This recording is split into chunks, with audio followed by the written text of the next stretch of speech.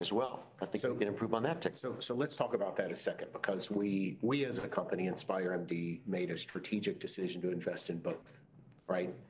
It was all built around our fundamental strategy that the implant ultimately determines clinical outcomes. And so we focused our attention on a mesh-covered stent and decided that we weren't going to pick either side of the aisle.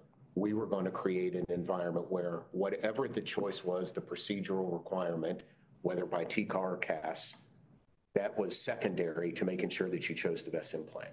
So we made a big investment in that space. And it seems that from the feedback, you feel that TCAR will remain a viable option for neuroprotection, and CAS obviously will grow because it's been the area that's been somewhat reduced by way of payment.